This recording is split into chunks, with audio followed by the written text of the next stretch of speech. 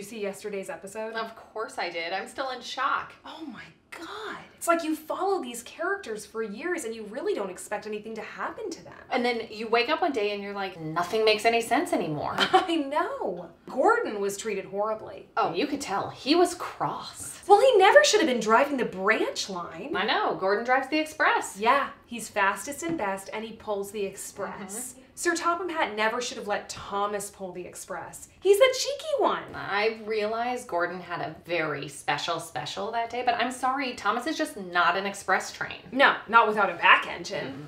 And it's like, Sir Topham Hatt, of course, Thomas dropped off the very special visitors at random locations all over Sodor. They were too heavy. I know. But didn't you think Thomas caused confusion? Confusion and delay. Exactly. How about that ending? I didn't see that coming, did you? No, that was surprising. Sir Topham Hatt needed someone to pick up decorations for the party, so he sent Thomas to pick up the bunting. Yes, and that made Thomas a really useful engine. I love TNF. Me too. What about you, Molly? Sorry. Anthony, can you say the break womb?